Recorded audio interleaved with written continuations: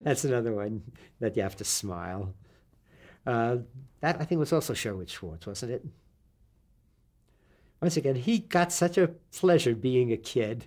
And I think that's why those shows were so good. He thought of himself as a 5-year-old and responded that way, and it was wonderful.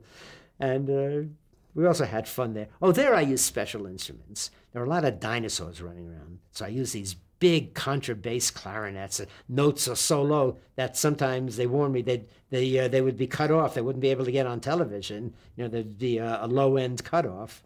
And sometimes that perhaps happened. Then we used a lot of xylophones, you know, a lot of bones rattling, cavemen, you know, there were a lot of bones lying around. So between those low clarinets of the dinosaurs and the bones, that was the sound of It's About Time. Talk about the theme song. You wrote that. Uh, yeah. Uh, oh, I think Sherwood was in on that. He probably suggested, you know, bum ba dum bum, something like that, or he would do that, and then we would pick it up and make it work. But I think he was in on that too. And once again, his good nature and his good spirits just got us all into the right mood. Did you have a really good musical sense?